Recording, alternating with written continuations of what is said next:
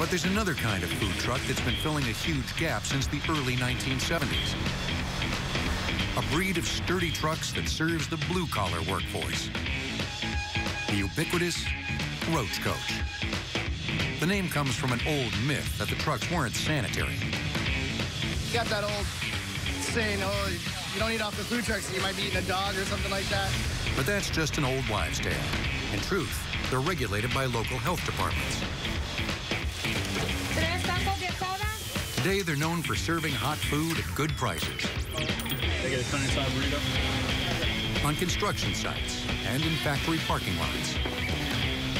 Alfredo Reyes drives a Roach Coach in Los Angeles, one of thousands that crisscross this city every day. 4 a.m. Alfredo's daily routine begins at a huge parking lot in downtown Los Angeles. It's one of 20 in LA alone, home base to 120 trucks that run around the clock. Alfredo and the other drivers get the trucks ready to head out, loading 40 gallons of water and 30 gallons of propane on each truck.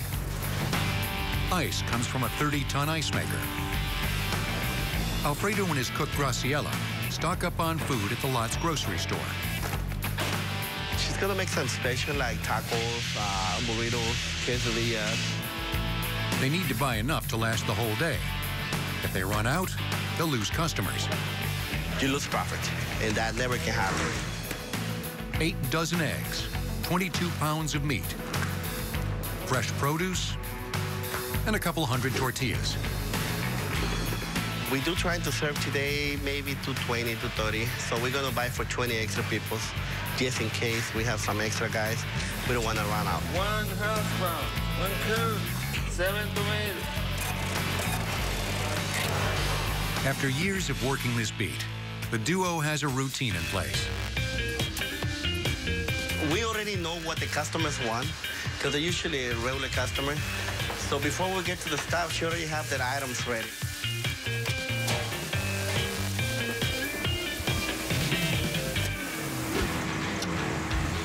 "5:30 a.m.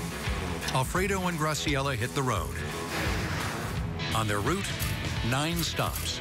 They have to do it twice in just 7 hours. 1 stop every 15 minutes. 6 a.m. Alfredo arrives at the first stop on schedule.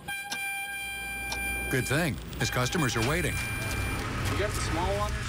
I only have the large ones here. We definitely look forward to the food truck. I get a chicken burrito every day. I love the chicken burrito. Gotta watch my waist. Uno de pescado, uno de chorizo. That's our only break for the day, so. Detail. There you go. We get 30 minutes break, so we gotta hurry up and eat and pretty much get back to work. Tuna sandwich? No, mi amor, ya no hay tuna. No more tuna? No. In the restaurant, you gotta wait 10, 15, 20 minutes for them to serve you. In the truck, the maximum you gotta wait 2 to 3 minutes. It looks really good. It tastes good as well.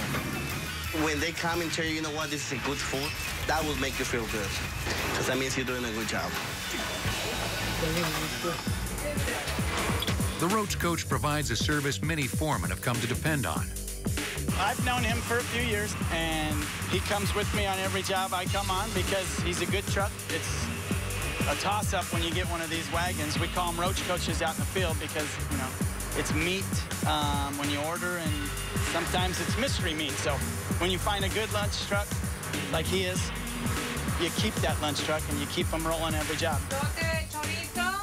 When we get a job, he's my guy. So he's a good one. It's always nice to see old friends. All right, thanks. See you tomorrow. See you tomorrow, Papa. But there's no time to loiter. Let's go. We gotta run. 1 stop every 15 minutes. Then the duo starts all over again, repeating the route for lunch. With every move, Alfredo and Graciela have to shut everything down and secure it all before setting it up all over again at the next job site.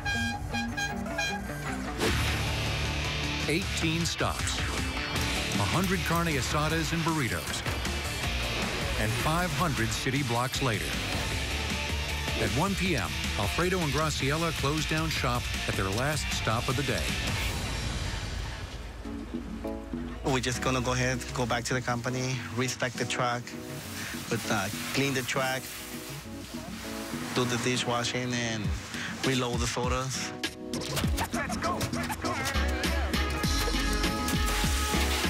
Get ready for tomorrow. Another day, another dollar. Thank you. Thank you, sir.